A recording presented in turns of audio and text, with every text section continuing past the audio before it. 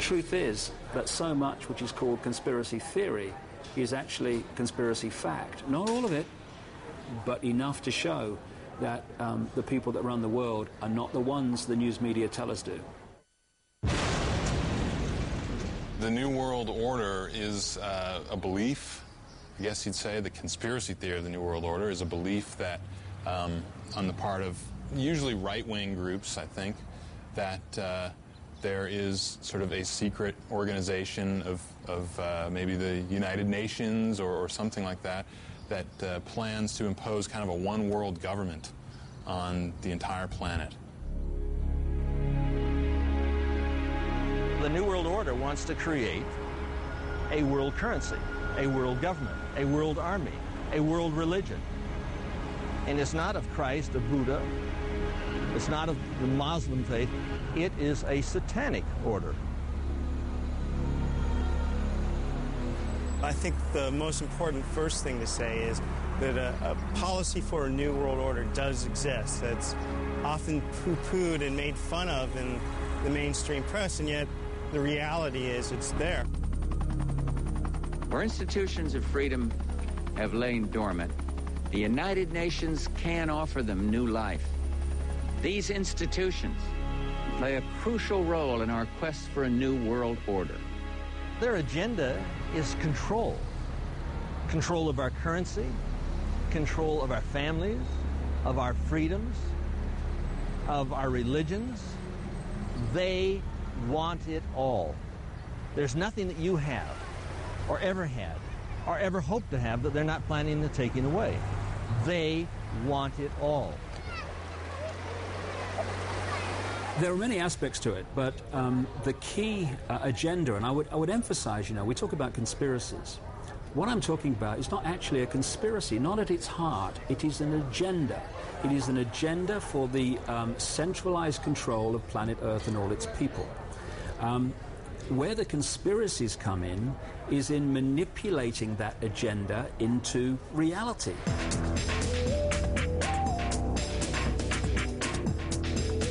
At the heart of the New World Order conspiracy is the belief that ordinary life is somehow controlled by a mysterious secret society, intent on pursuing its own gains at the expense of the rest of us.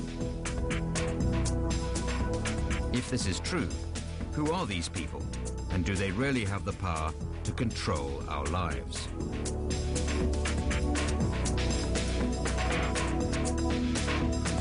The New World Order theories are sort of what I call unified field theories, because they try to bring every event that could ever possibly happen under one giant conspiracy theory. And usually behind the conspiracy, according to the theory, is some secret group, some secret society. And depending on who you talk to, it's usually a version of what's called the Illuminati. Now, the Illuminati were a real organization that did exist in the 18th century in Europe. They were sort of kind of like the Masons. They kind of grew out of the Freemasonry movement, sort of even more secret than Freemasons. And a lot of people think that they probably did have something to do with the French Revolution and that sort of thing. The conspiracy theory would have you believe that the Illuminati have continued to exist to this very day, and maybe even existed prior to the 18th century, in fact, going back thousands of years. After I'd identified the structure through which the world was controlled today and the organizations, many of them anyway, through which it was done, became very clear to me, and didn't take a genius, that this structure could not be put together in 5 minutes or 5 years or 50 years. It had to go back a very long time. The New World Order, it seems, goes back to the very beginnings of civilization itself. When you get back into the ancient world, you find a stunning common theme. Gods with advanced knowledge that created ancient advanced civilizations which modern archaeology and history still cannot explain. These gods, which appeared to be of a reptilian genetic stream originally, interbred with humanity, creating hybrid bloodlines, which were a fusion of the gods and humanity. I tend to think like some of these facts or factoids that exist only in conspiracy theory probably have no basis in fact at all. But I like the theory about them all being descended from extraterrestrials who came here about 4,000 years ago, interbred with some human beings, and have been ruling the rest of us ever since. I like that theory because it has a science fiction eeriness and charm to it. Now, ancient Babylon appears to have been the center for this network and these bloodlines in the ancient world. When it moved across to Rome, that's when we had the Roman Empire. When it eventually moved across to London, the Great British Empire expanded these bloodlines to the Americas, to Africa, to Australia, through Asia to China. And then when you start to do the genealogy to complete the circle of the people in positions of power today, like the presidents of the United States, for instance, and this is mainstream genealogy, not conspiracy research genealogy, you see the same bloodline coming up over and over and over again, and you realize the obsession the Illuminati have with bloodline, then pieces seem to fit. This Illuminati, which is sort of, a group of people who are smarter and better and faster and quicker than the rest of us, are pulling the strings.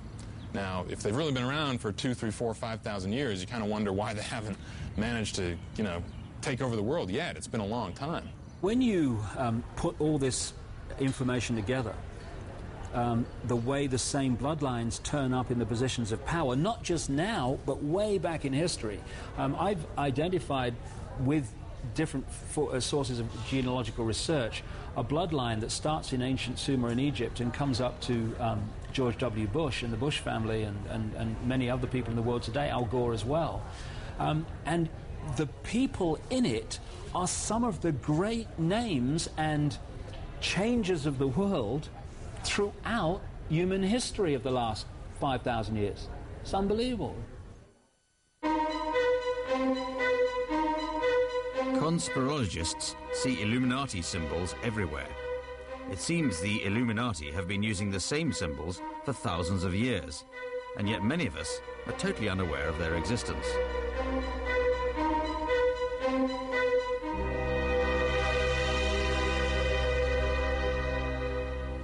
If you take a look at the backside of the dollar bill, it'll say Novus Ordo Seclorum, the new social order. And they have the pyramid. And that has nothing, not a damn thing to do with the United States of America. I was going to take a look at, a bill. And you can take a look on the backside of the bill and it'll say, here. You can hardly see it. But it's Novus Ordo Seclorum, the New World Order. It's what Hitler envisioned. It's on the backside of the United States dollar bill. The eye of the pyramid, also called the eye of Horus, is the eye of Lucifer. This is what we are facing. Well, as for the seal on the dollar bill, I've always found that one of the more absurd parts of conspiracy theory. If there was a conspiracy, why would they be advertising themselves out in public like that? A lot of conspiracy theorists seem to think conspirators go around doing two things: A, conspiring, and B, leaving clues behind so you can detect their conspiracies. That sounds rather ridiculous to me.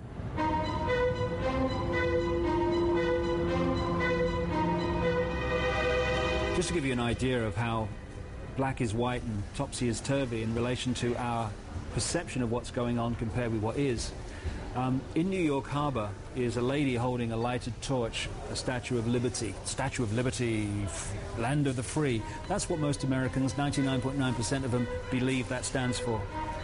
In fact, that was given to New York Harbor by French Freemasons who knew that it was an Illuminati symbolism of, we control the show, we're telling you, but because you don't know the secret language and we've given you another version of it, freedom, you don't know what's going on.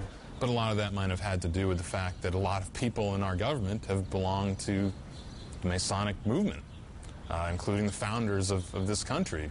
George Washington was a Mason. There's a famous picture of him wearing his Masonic apron, and a lot of the signers of the Declaration of Independence were Masons. And I think 16 presidents, I'm not sure the exact number, but I think 16 different presidents have been Freemasons. So, I guess when there's that many Freemasons in the government, it's not surprising that you see these Masonic symbols every now and then. Now, does that mean that there's some Masonic conspiracy to take over the U.S. or the world?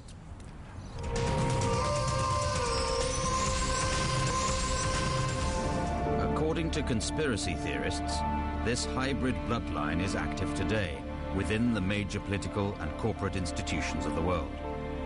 Through shadowy organizations such as the Council on Foreign Relations, the Bilderberg Group, and Trilateral Commission, the Illuminati seek to preserve their bloodline and control the world. This is one of the best documented things in conspiracy literature. The number of presidents who have belonged to the Council on Foreign Relations is absolutely staggering. Working backwards, I can't remember all. Bill Clinton is a member. The president before him, George Bush, was a member. The president before him, Ronald Reagan, was a member. The president before him, Jimmy Carter, was a member. And so on back. I don't know how many presidents they missed, but they got most of them.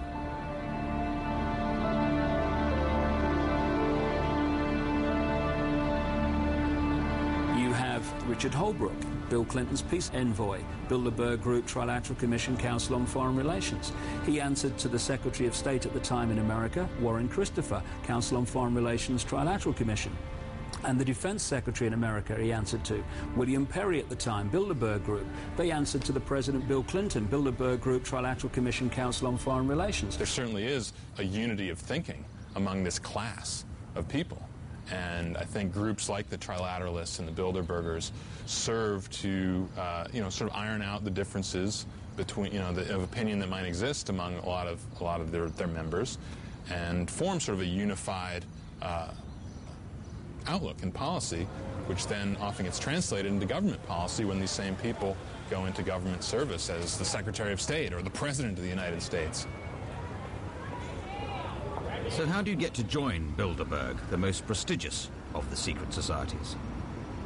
We tried to pick people who were going to have influence. That was the whole point of the thing, was to allow people who were likely to influence policy to learn more about the world in which they were living, and to meet people whom they wouldn't have any opportunity to meet in the ordinary course of events. The agenda is to create the centralization of global power in all areas of our lives for a very simple reason. When you get to the core of this network of manipulation at a very few people. Ever since the Bilderberg Group first met in 1954, the exact purpose of the talks has never been fully explained. The delegates meet in secret for 3 days of discussions, but nothing they talk about is ever revealed afterwards. The secrecy, or privacy it's better to call it, was well observed, although of course inevitably, because the meetings were private, they gave rise to conspiracy theories on both sides of the Atlantic. The American conspiracy theorists said it was a plot to undermine the United States. The European ones said it was an attempt to destroy left-wing governments all over Europe so that America could run Europe. But of course it was neither. Nonetheless, the annual secret gatherings of Bilderberg continue to attract suspicion. In 1998, the chosen venue was Scotland. On discovering this, one Braveheart journalist tried to get in. I had a tip-off from a contact that the Bilderberg Group were going to hold their annual summit here at Turnberry. I only had a passing notion of who they were.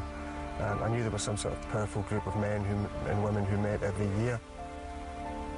Everywhere you looked within the grounds, there were either uniformed officers or other officers in combat-type uniforms guarding the entire grounds. The place was literally sealed off.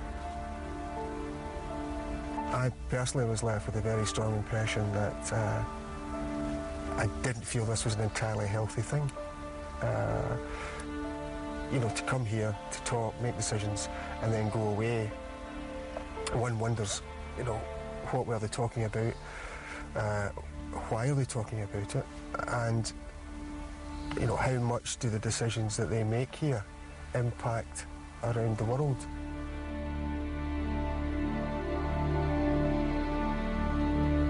Why the Trilateral Commission, the Council on Foreign Relations, the Bilderbergers, and similar groups, why are they so secretive? I have pondered and pondered and pondered on that question, trying to think of alternatives to the conspiracy theorist usual explanation. They're plotting nothing but unmitigated evil against the rest of us.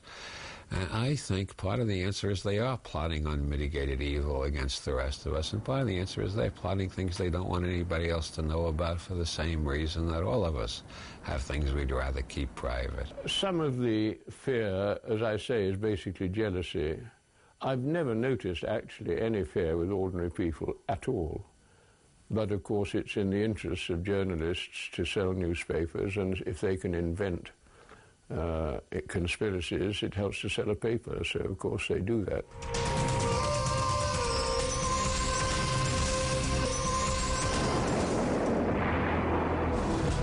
Conspiracy theories would seem to be about secret societies covertly running the world. But in addition to this, conspirologists also develop theories about overt organizations like the United Nations and NATO. It's a very common belief on the part of right-wing organizations, especially in this country, that the United Nations is some kind of military political organization whose purpose is to take over and to basically stage a military invasion of the U.S. and use that as a springboard to establish this one world government, and that NATO is the force by which they're going to do this.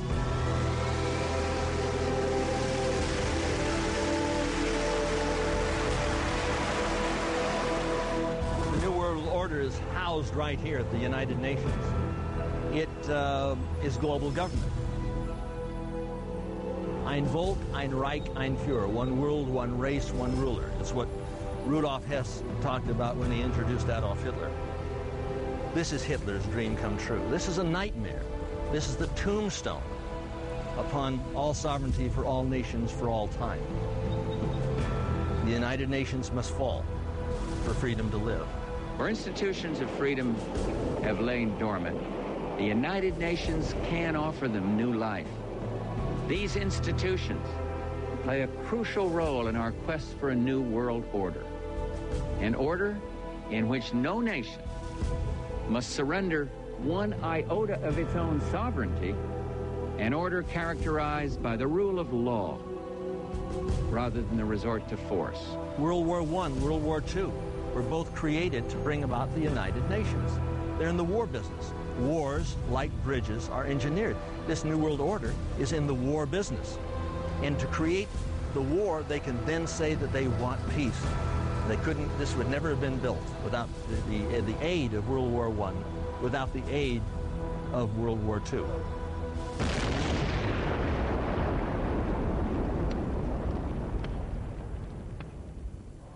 There's creating events in the world like wars and terrorist situations, runs on currencies, stock market collapses, which create situations of problems which the public then demand that they provide answers and solutions to the problems, and then those who've covertly created the problems and got that public reaction do something, then offer the solution to the problem. You know, it's so easy to fit these events into this conspiracy theory template, this prefabricated conspiracy theory, that maybe there's another way of looking at it, you know, it's a little more different, a little more original, and maybe more enlightening. All the focus up until recently has been on the United Nations, and quietly groups like the World Trade Organization were basically taking over control of international business agreements.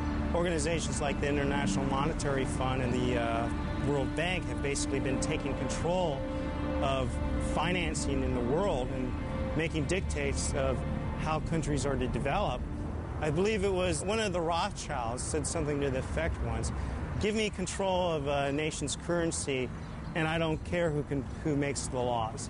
Because once when you control the money supply, once you control the currency, you do have the ability to decide how the government behaves, because they do have to react to monetary pressures. I mean, money talks. So is this the ultimate Illuminati agenda? Are they controlling the global economy to control the world? Hundreds of anti-capitalist protesters are in Washington to try to disrupt meetings of the World Bank and the International Monetary Fund. At every street corner around the IMF and the World Bank, the demonstrators have set up human chains to stop the meetings taking place. The demonstrations against the IMF and all this were a reaction to this centralization of power and sort of a rebellion against the idea that economic policy, global economic policy, can be shaped by a small group of people who have vested interests in shaping it. And in a way, that's sort of the definition of a conspiracy.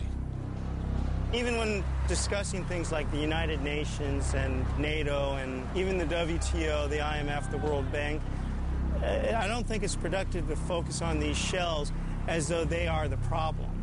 Because like it or not, this phenomenon is going to exist, whether it's under these names or if they create new organizations. I think the real bigger issue is that who are these organizations working for and what interests are they serving?